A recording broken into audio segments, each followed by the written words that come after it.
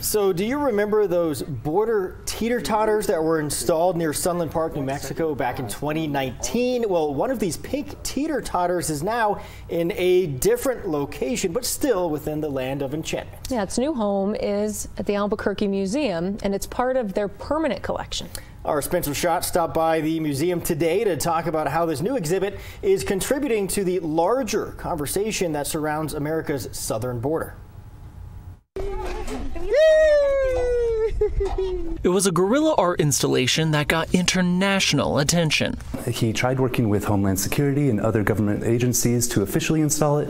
When he got no response, he took it upon himself to install it temporarily. As you can imagine, it was shut down and removed quite quickly by Border Patrol. The three teeter-totters have now found new homes all across the U.S., including right here at the Albuquerque Museum. But the new display doesn't have the same interactive quality it used to. If we could, we would have this whiteout and open in the middle of the gallery so that everyone could ride it themselves.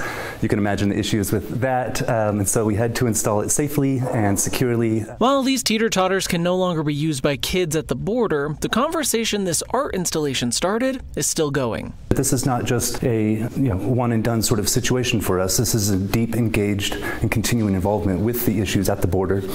We have an upcoming exhibition in October that is called Puertas Fronterizas, or Border Doors. That exhibit will highlight the work of students who have painted doors here in Albuquerque, focusing on the transitional space that borders are and the larger debate around immigration. It really adds an element of humanity, sensitivity, play, and in many cases really difficult stories as well about separation of families and how these ideas and these works can begin to repair some of those wounds. Border Doors will be on display this October. Spencer Schott, KOB4.